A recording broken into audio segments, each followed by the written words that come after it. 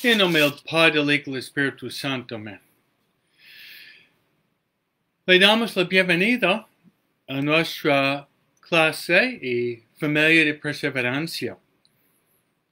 Y queremos invitar a María, quien es la Madre de Dios, la Madre de la Iglesia y la Madre de cada uno de nosotros, de estar con nosotros. Se le llama también nuestra vida, dulzura y esperanza. Santa María del Camino, le invitamos a venir con nosotros. Rezando. Dios te salve María, llena eres de gracias, y el Señor es contigo. Bendita tú eres entre todas las mujeres, y bendito es el fruto de tu vientre Jesús. Santa María, Madre de Dios, ruega por nosotros pecadores, ahora en la hora de nuestra muerte. Amén. Y además queremos invitar a otra persona de estar con nosotros. Y es la tercera persona de la Santísima Trinidad. Se llama el Consolador, el Consejero, el Paráclito, el don de los dones. Y para nosotros es muy importante el Maestro interior de la oración. En las palabras de San Pablo, no sabemos rezar como conviene, pero el Espíritu Santo, con gemidos inefables, digamos, Abba, Abba Padre. Es el dulce huésped del alma, es el santificador. Invitamos al Espíritu Santo de darnos luz, paz, alegría, amor y fortaleza. Y le cantamos. Espíritu Santo, ven, ven. Espíritu Santo, ven, ven. Espíritu Santo, ven, ven. En el nombre del Señor. Acompáñame, ilumíname toda mi vida. Acompáñame, ilumíname. Espíritu Santo, ven, ven. Espíritu Santo, ven, ven. Espíritu Santo, ven, ven. Espíritu Santo, ven, ven. En el nombre del Señor. Otra vez. Acompáñame, ilumíname toda mi vida. Acompáñame, ilumíname. Espíritu Santo, ven, ven. Espíritu Santo, ven, ven. Espíritu Santo, ven, ven. Espíritu Santo, ven, ven. En el nombre del Señor. En el nombre del Señor. En el nombre del Señor. Nuestra Señora de Guadalupe, ruega por nosotros. San José, ruega por nosotros. San Juan Evangelista, ruega por nosotros. Santa Ignacia de Loyola, ruega por nosotros. Santa María Goretti, ruega por nosotros. todos los ángeles y los santos de Dios, ruega por nosotros. En el nombre del Padre, del Hijo y del Espíritu Santo. Le damos la bienvenida a nuestra familia de perseverancia, que tiene como finalidad de llevarnos a perseverar en nuestra vida espiritual, especialmente en nuestra oración para lograr y alcanzar la finalidad de nuestra existencia, la salvación de nuestra alma y llevar a nuestros hijos a la salvación. Ayer nosotros escuchamos un evangelio que consuela mucho, donde Jesús se alegra en el Espíritu Santo, dice: Padre del cielo, te doy gracias que has revelado a las pequeñas, a las sencillas, los misterios del reino de los cielos, y las has escondido de los sabios. Sí, Padre, esa fue tu voluntad.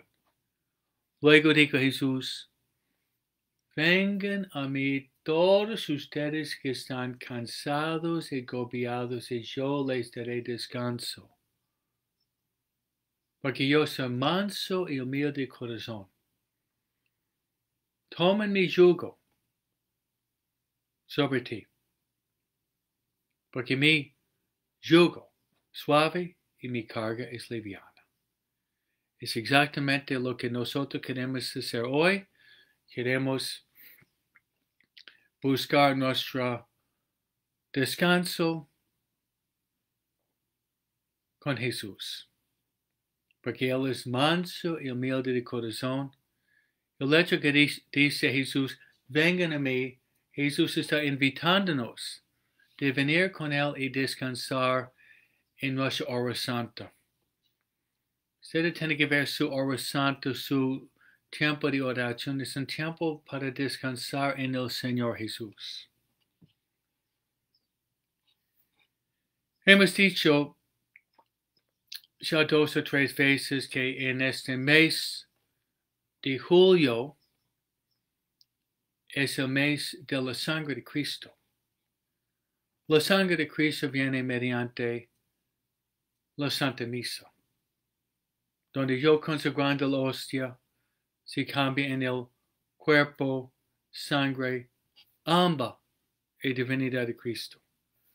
El otro sacramento, mediante el sacramento de la reconciliación, al impartir la absolución con las palabras: yo te absolvo de tus pecados en el nombre del Padre, del Hijo y del Espíritu Santo.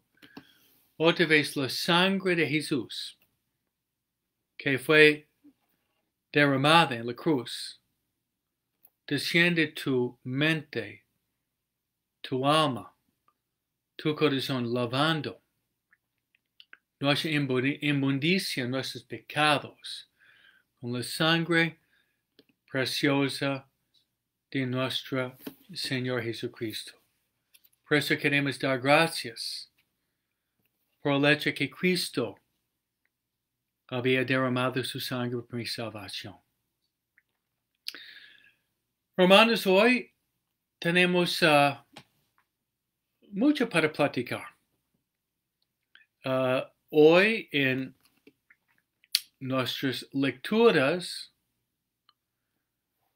ustedes van a encontrar, pasamos del profeta Amós, que predicaba la doctrina social de la iglesia de defender a los pobres,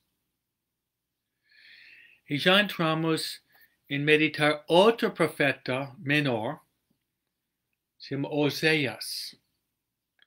Y Oseas, pasaje corto hoy, él compara Dios y Israel con un matrimonio. Dios es el esposo, y el pueblo de Israel es la esposa. Y a pesar de la infidelidad de la esposa, Dios perdona y ama. Luego viene el salmo responsorial. Salmo responsorial es parte de nuestra oración, es una reflexión sobre la primera lectura. El Evangelio en San Mateo vemos dos milagros de Jesús. En mi plática hoy va a ser relacionado parcialmente sobre el concepto de la sangre que Cristo derramó por nosotros en la cruz. Julio es el mes de la sangre de Cristo. Pero un milagro de Jesús fue una mujer tuvo flujo de sangre por muchos años. Ella tocó a Jesús y fue sanado. Otro milagro de Jesús. Hay una niña que murió. La niña murió de 12 años. Y vamos a ver el santo hoy día que murió casi a los 12 años. Jesús tomó la niña de la mano y la levantó. Entonces, dos milagros patentes de Jesús. Además, hermanos, estamos estudiando poco a poco, número por número, el catecismo de la Iglesia Católica. Ya llegamos al número 34. Y por 5 números, el catecismo está hablando cómo Dios nos habla en varias maneras.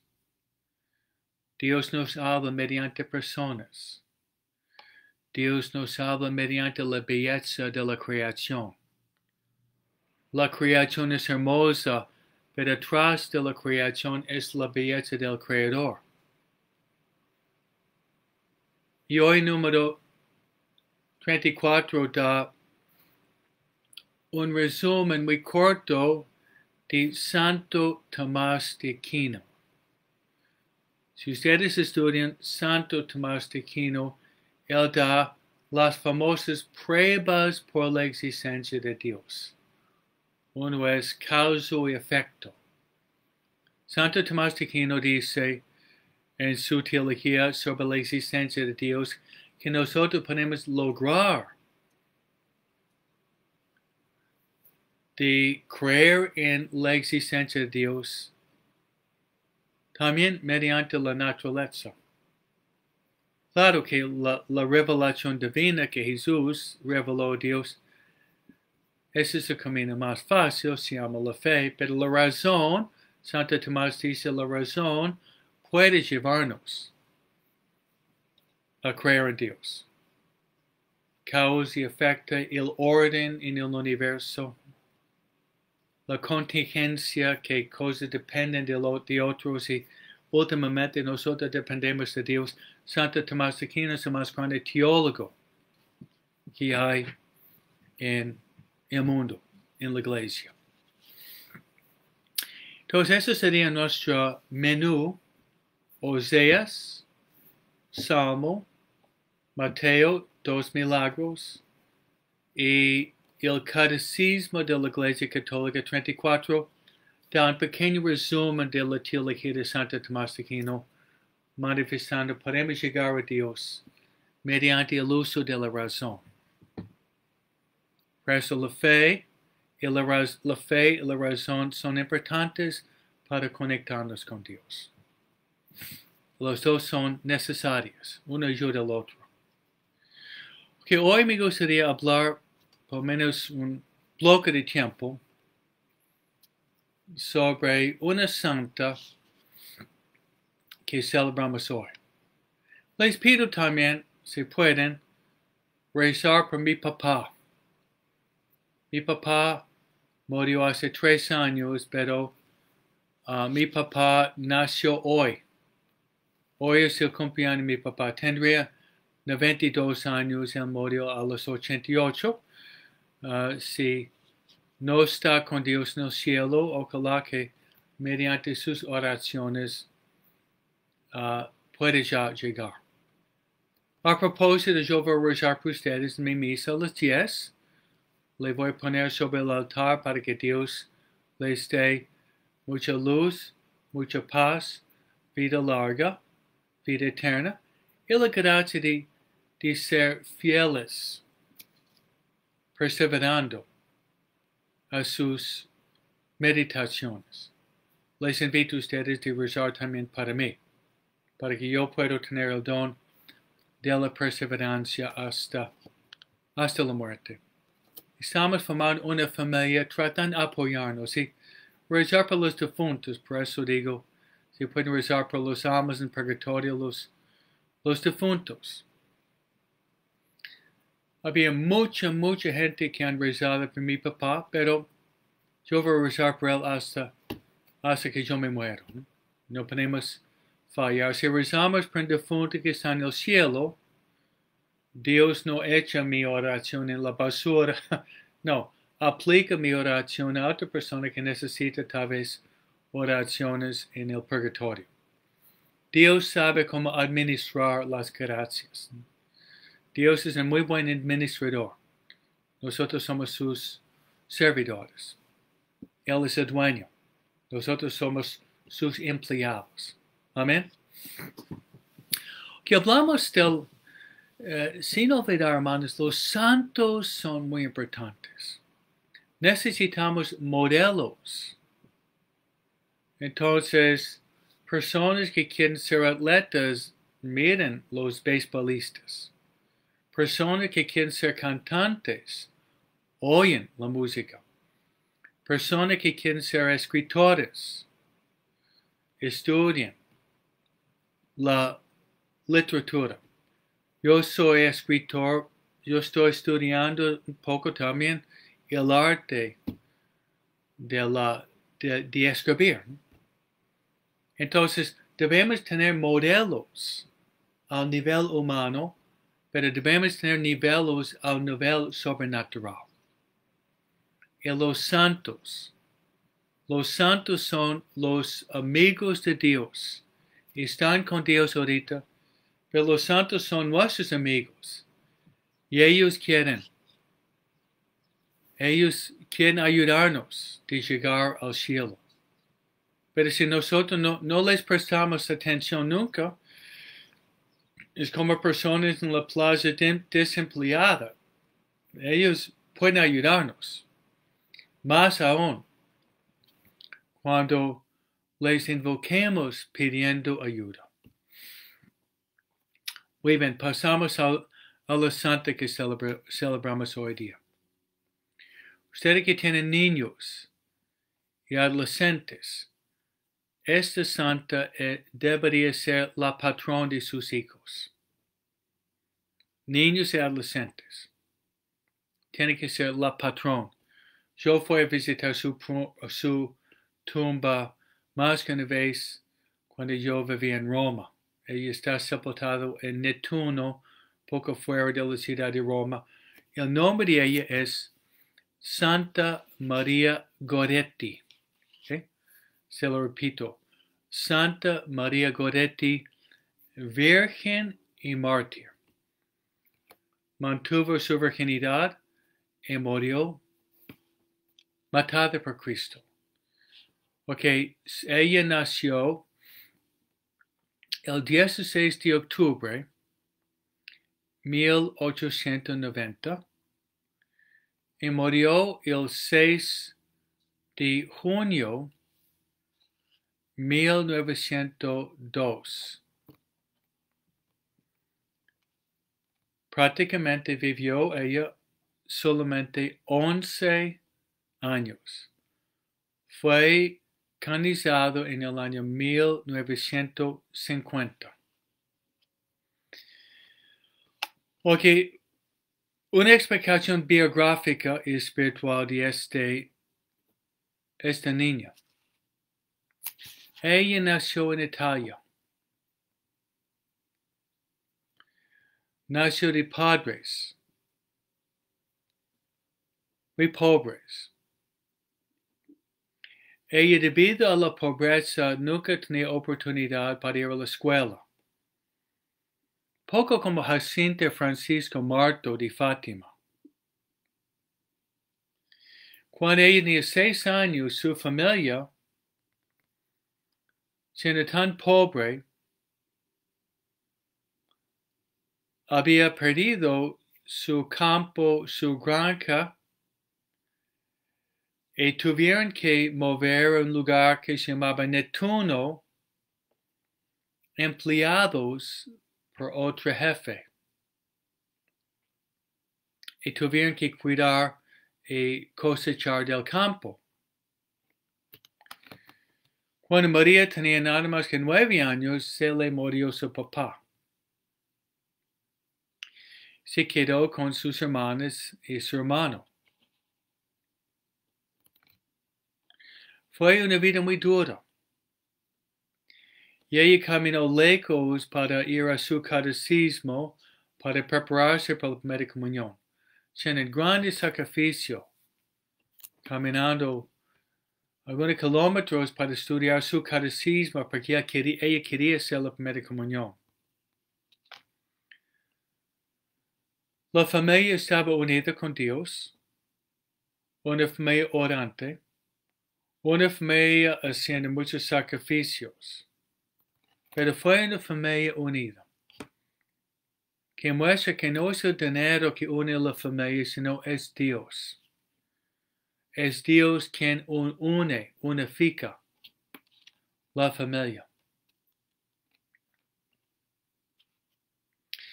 Y la familia iba de mal a peor en la situación económica, tanto que era tan pobre que no tenían su propia casa y la mamá María y sus hermanos tuvieron que compartir una casita con otra familia. Eso es importante para entender su vida. Entonces, fue una familia de 2 hombres. Un papá llamado el papá Serenelli y tenía un hijo y su nombre era Alessandro. Alessandro ya tenía 18 años. Ok, ahorita es lo que es muy importante entender Alessandro para entender todo el contexto de este cuento. Alessandro tenía inspiraciones para ser bueno, pero él rechazaba. Dios nos manda inspiraciones, pero debemos decir sí a las inspiraciones. Entonces él empezó a mirar malas revistas. Estamos hablando del año 1902. Y tenía fotos que él guardaba. Él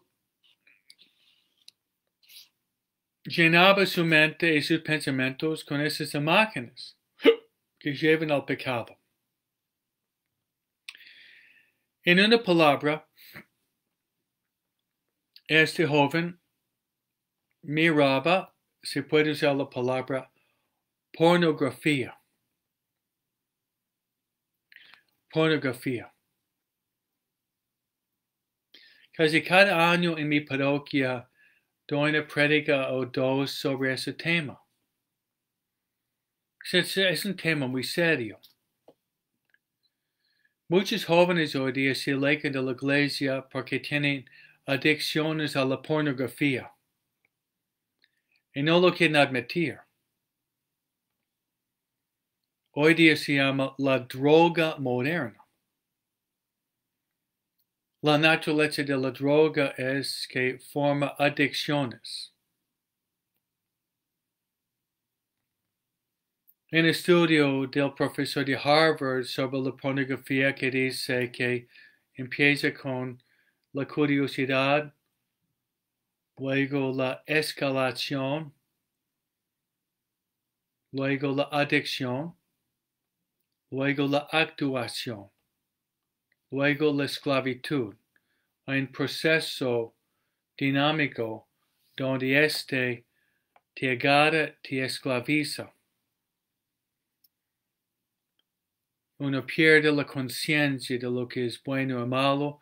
Lo que dice Santo Tomás de Aquino, personas odian a Dios cuando tienen adicciones a la sexualidad desenfrenada. Ese es Santo Tomás de Aquino.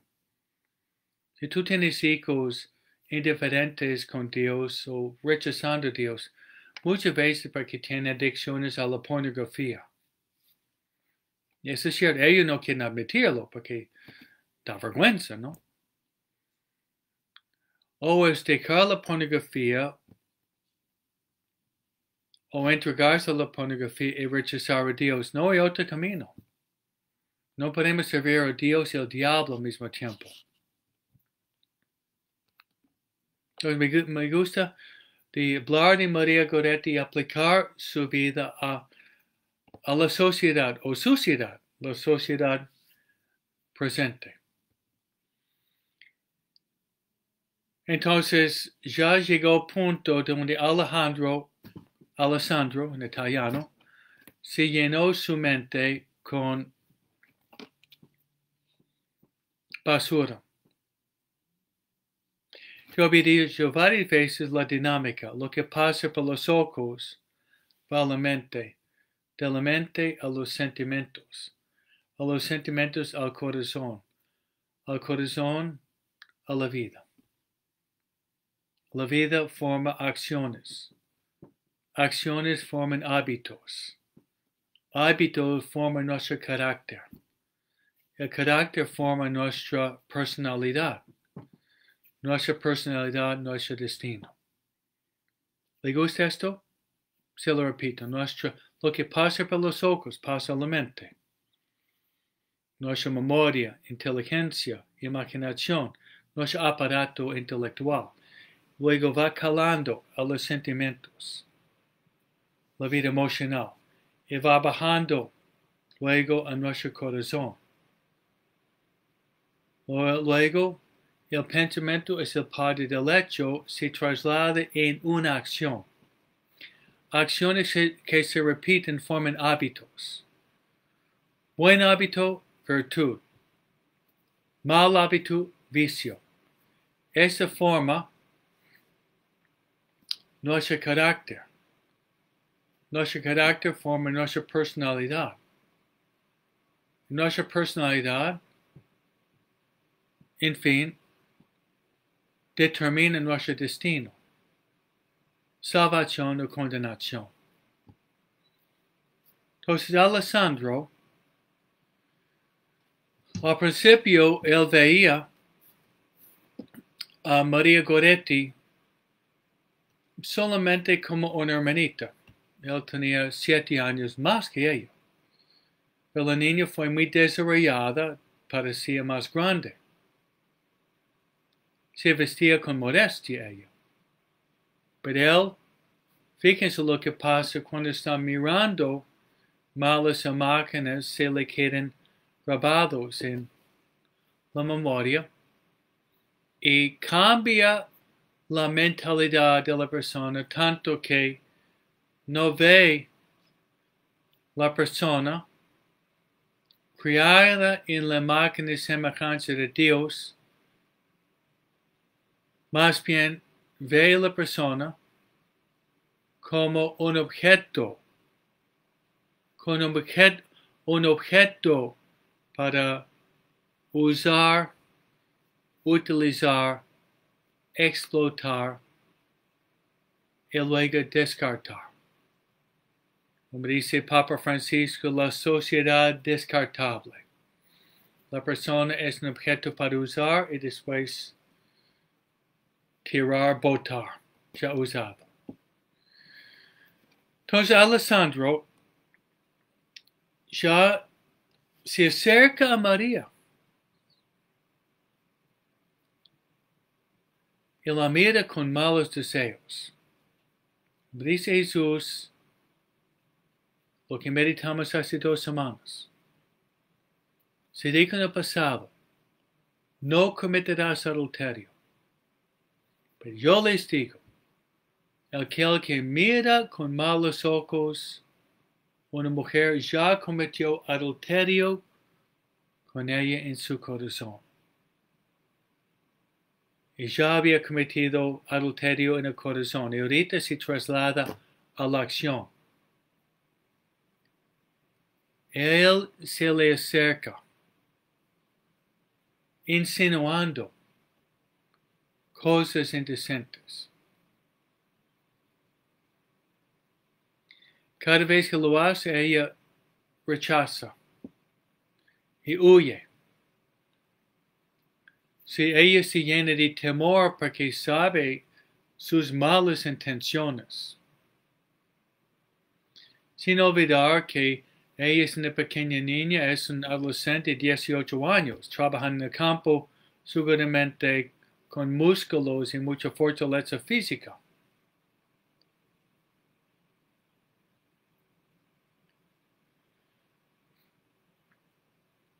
Entonces ya llegó el día. Todo el mundo está en el campo, trabajando. La mamá de María Goretti, sus hermanos, el papá de Alessandro, y María está en la casa con su hermanita, remendando los vestidos. Y Alessandro entra en la casa como un animal, como una fiera. Y él le agarra, le arrastra, él le trata de obligarle de tener relaciones con él. Él tenía la intención de violarla. Ella huye y grita. Y se pone más furioso. Que oigan las palabras de María Goretti ahorita. Se nota que conocía su catecismo, se nota su grande amor por Dios, se nota su grande temor de Dios, se nota también su respeto por su alma y su cuerpo. Ella dice dos cosas. Alejandro, no lo hago. No lo hago porque es pecado mortal. María Goretti entendía que hacer sería un pecado mortal y sería la muerte de su alma. Entonces María valoriza su alma. Nuestro cuerpo y alma son importantes, pero nuestra alma prevalece encima de nuestro cuerpo. ¿Se acuerdan la semana pasada cuando Jesús sanó al paralítico? Jesús sanó al paralítico, pero empezó con las palabras, tus pecados están perdonados. Luego, sanó su cuerpo. Así María Goretti entendía la primacia del alma encima del cuerpo. Otra cosa que dijo, si lo hacemos, podemos ir al infierno. Muerte, juicio, cielo, infierno. A pesar de esas palabras de María Goretti, Alessandro se puso más furioso, tapando sus oídos, suprimiendo su conciencia, dejándose arrastrar por el diablo, porque tras de la lujuria, de la pornografía, de la violencia, es el diablo muchas veces. El diablo, la carne en el mundo trabajan en equipo. Entonces él le amenazó, si no cediera a sus deseos, la iba a matar. Ella resistió. Y Alejandro sacó una pica hielo, que era como una navaja, y le pega una vez, dos, tres, cuatro, cinco, seis, siete, ocho, nueve, 10, 11 veces. 11 puñaladas en su pecho, su estómago, pero lo interesante es, ninguno de esos golpes fueron vitales que le llevaría a la muerte.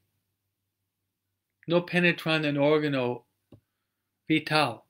Pero ¿qué pasó? Fue, ella volteó atrás y Alessandro le pegó 3 veces más atrás, penetrando y perforando sus pulmones.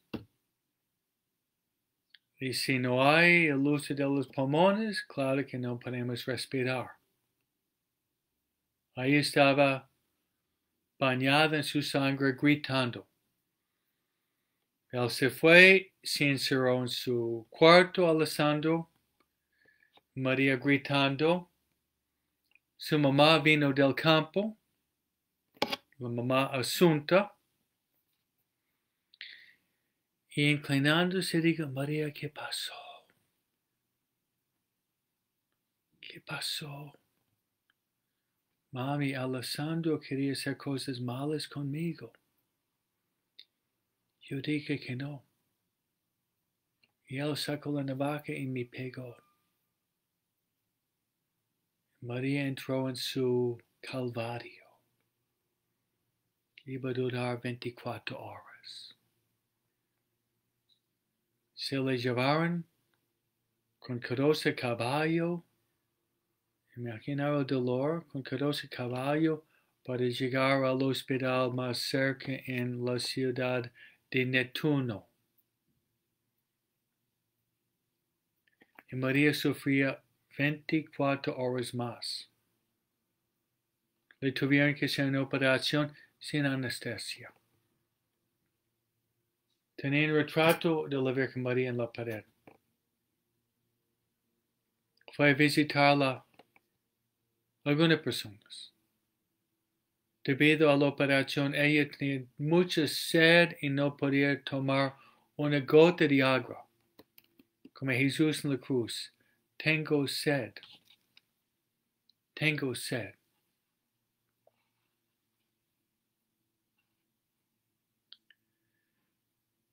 Fue a visitar María Goretti un sacerdote para darle los santos óleos antes que muriera. Pero el sacerdote le hizo la pregunta. Y es esencial para entender la virtud de esta santa. ¡Qué grande santa! Sin olvidar, tiene 11 años, hermanos. Es una niña. El sacerdote le hizo la pregunta, María, ¿tú perdonas a Alessandro? Y respondió, sí, ya lo he perdonado. Y yo he rezado por él, para que él estuviera conmigo en el cielo. Como dijo Jesús en la cruz, Padre, perdónalos porque no saben lo que hacen. El buen ladrón. Amén, amén, te digo, hoy vas a estar conmigo en el cielo. María practicando la misericordia. La virtud más grande de Dios, la misericordia.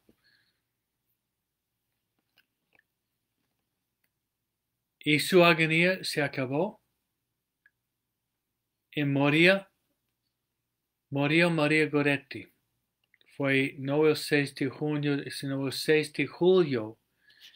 Fue el año 1902. murió. Hermanos, hay más del cuento. Yo creo que para usted que tiene niños y hijos, conviene tratar de comprar una vida de María Goretti. Trata de conseguir un video sobre la vida de María Goretti. Estudiarlo. Y consagrar sus hijos a Santa María Goretti, Jacinta Francisco, Santa Inés, Santa Cecilia y Santa Lucía.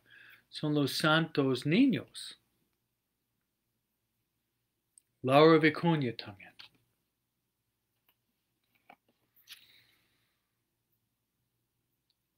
Entonces ya murió.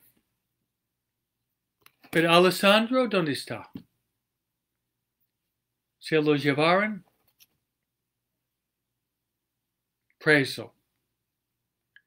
Ya él estaba en la cárcel enojado, resentido, lleno de odio, lleno de rencor, pensando que María era una tonta por no haberle cedido sus deseos. Entonces él tenía una sentencia de 30 años.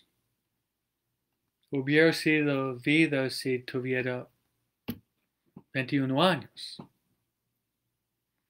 Pero durante 6 años estaba lleno de odio, sin ningún arrepentimiento. Pero algo pasó, como Dios trabaja. Dios mandó a Alessandro un acontecimiento que le cambió completamente su vida. Dios permitió que Alessandro tuviera un sueño con María Goretti. Eso fue 6 años después de haberle matado. Ya tenía 24 años. Pero esta vez, Alessandro la vio en una luz muy diferente. Cuando digo luz, porque ella fue radiante de luz, radiante de alegría, una grande sonrisa. Ella tenía 14 rosas, ramitas de flores en sus brazos. Sin olvidar, ella fue golpeada 14 veces. Tenía 14 rosas. Y ella le habló. Antes,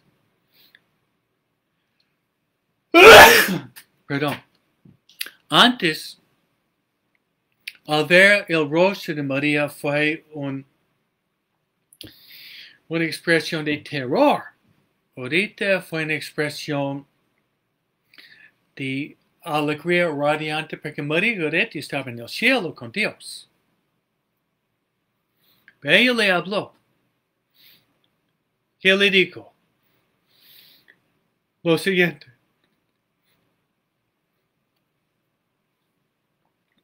Alejandro, Dios te ha perdonado. Dios te ha perdonado. Yo te perdoné también. Pero tú tienes que pedir perdón a Dios. Qué hermoso. Dios te ha perdonado. Yo te he perdonado. Pero tú tienes que pedir perdón a Dios. He movido hasta el más hondo de su corazón. Alejandro cambió. Y uno de los primeros gestos que hizo Alejandro él pidió a la guardia de la cárcel que le trajera un sacerdote para escuchar su confesión. Y no solamente llegó el sacerdote, sino llegó el obispo de su diócesis. El obispo entró, se sentó y escuchó la confesión de Alessandro Serenelli, que no había confesado a lo mejor toda su vida. Y él estaba profundamente arrepentido por lo que había hecho. Y desde este momento, Alessandro entró en un proceso largo de conversión, donde va a terminar su vida prácticamente viviendo como un santo. Todo es posible para Dios. Entonces él, en lugar de quedarse en la cárcel por 30 años, se quedó por 27 años, por buena conducta. Porque desde esta aparición, su confesión, se portaba casi como un santo, obediente, trabajando, empezó a rezar, acercándose a Dios. Y hay una secuela. Ese cuento María Goretti tiene como 5 partes importantes. Entonces, al salir, Alejandro ya tenía como 45 años. Salía por buena conducta. El primer gesto de Alessandro después de salir fue la Nochebuena. Él quiso hacer reconciliación con la mamá de María Goretti. Entonces fue y encontró dónde vivía María Goretti, su mamá. Ahorita vivía al lado de la parroquia, de una parroquia, donde la mamá estaba ayudando en la parroquia. Su mamá se llamaba Mamá Asunta. Entonces él golpeó la puerta. La mamá abrió la puerta y él dijo, Señora Asunta, ¿usted me reconoce? Ella respondió, sí. Tú eres Alessandro Serenelli, quien había matado a mi hija, María.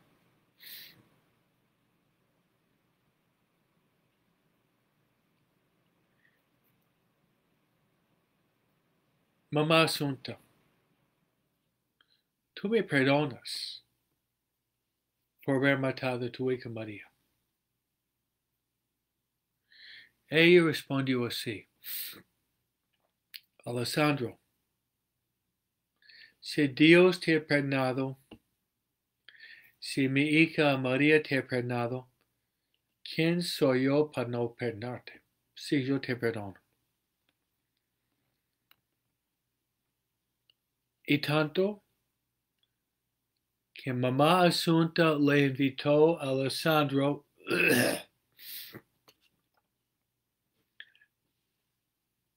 de entrar en su casa, sentarse a la mesa y comer la comida de la Nochebuena con ella y su familia. Pero no terminó. Alessandro María, mamá de María, fueron a la misa de gallo en la parroquia. La misa de la Nochebuena, cuando nace Jesús. y nació una amistad de reconciliación entre la mamá de María Goretti y Alessandro. Paz a los hombres de buena voluntad. Gloria a Dios en el cielo y paz a los hombres de buena voluntad. El cuento, hermanos, es increíble. Hay tantos mensajes que nosotros podemos sacar de la muerte, martirio de Santa María Goretti. ¿Qué otro bloque de información? Entonces, Alessandro tiene más o menos 45 años. No es tan viejo. ¿Qué va a hacer con el resto de su vida? Él hace discernimiento y no quiere casarse y formar una familia, pero él quiere pasar el resto de su vida en reparación por haber matado a una niña inocente. Reparación y penitencia. Pero nosotros tenemos también que valorizar el valor, la importancia de la penitencia, de la reparación por nuestros pecados y los pecados de nuestro país y los pecados del mundo entero. Por su dolorosa pasión, ten misericordia de nosotros y del mundo entero. Rezamos en la cornilla. Entonces, ¿dónde va? ¿Dónde termina Alessandro Serenelli? Él encuentra, hermanos,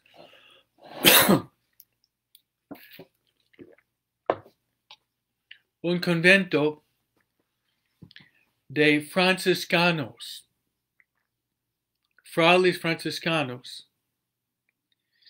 Él pide permiso de entrar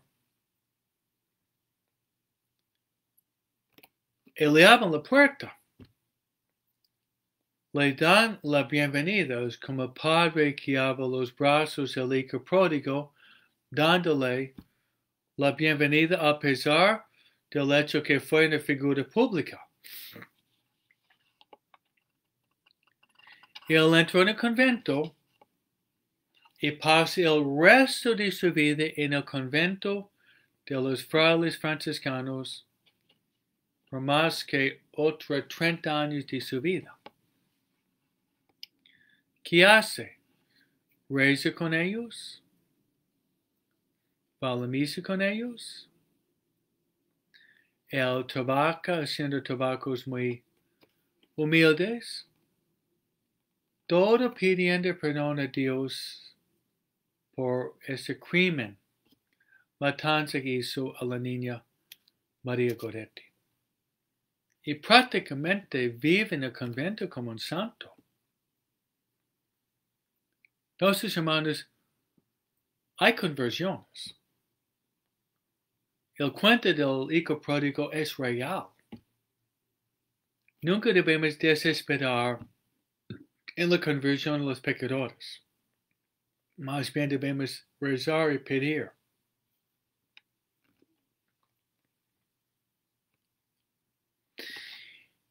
Otra secuela en este cuento. Les había dicho, hay como 5 escenarios en esta historia de Santa María Goretti. Después de morir la gente alrededor de María Goretti,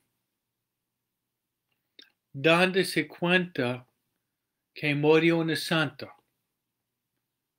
la gente empieza a rezar a ella pidiendo su intercesión, pidiendo milagros. Y resulta que había milagros que se los atribuyeron a María Goretti. Entonces, hermanos, para realizar una canonización de un santo, la persona no necesario hacer milagros en la vida, pero deben hacer milagros después de la vida. Y normalmente son 3 milagros. Un milagro venerable, 2 milagros beato, tercer milagro santo. Y se lo manda a una comisión que estudia por la canonización y dan pruebas que no fueron hechos naturales, sino hechos sobrenaturales. Llega la noticia al Papa. Papa en ese tiempo fue Papa Pío XII en el año 1950. Entonces el Papa dijo que en el año 1950 iba a canonizar esta niña Santa María Goretti.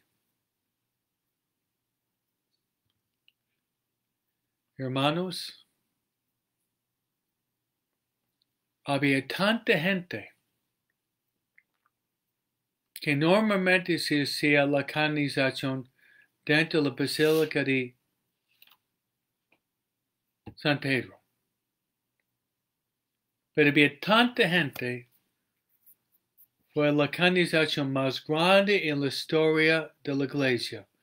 Había 250,000 personas que vinieron por la canonización. Y tuvieron que hacer la ceremonia afuera en la plaza de San Pedro. Y el Papa Pío XII, desde el balcón, al lado estaba la mamá de María Goretti, uno de sus hermanos, y quien estaba presente en la canonización, Alessandro Serenelli, quien había matado a María Goretti 48 años antes. El Papa Pío XII presenta a María Goretti como patrón de la juventud, patrón de los niños, patrón de papás que tienen que educar bien a sus hijos, papás que tienen que educar los hijos en las virtudes. También el Papa Pío XII había mencionado el grande peligro de la pornografía, grande peligro de las lecturas malas. Y ya pasaron más que 100 años de María Goretti y ya 70 años de Papa Pío XII, y la pornografía es mucho más difundida, 100 veces peor. Entonces, hermanos, mamás y papás que me oyen, hablar con sus hijos sobre la persona de María Goretti, que ven mi plática hoy. Si ellos prefieren, pueden mirarlo en inglés. Porque es una santa muy necesaria por hoy día. Por los papás, por la familia, por la protección de los niños, la protección de la juventud, la protección de la familia. Hermanos, debemos buscar refugio. Refugio bajo la ala de los ángeles. Refugio en las oraciones de los santos. Especialmente debemos buscar refugio en el corazón inmaculado de María y buscar refugio en el sagrado corazón de Jesús. Dulce corazón de María, sed salvación de alma mía. Sagrado corazón de Jesús, en vos confío. Santa María Goretti, ruega por nosotros. La bendición de Dios Todopoderoso, Padre, Hijo, Espíritu Santo, desciende sobre ustedes y permanezca para siempre. Amén.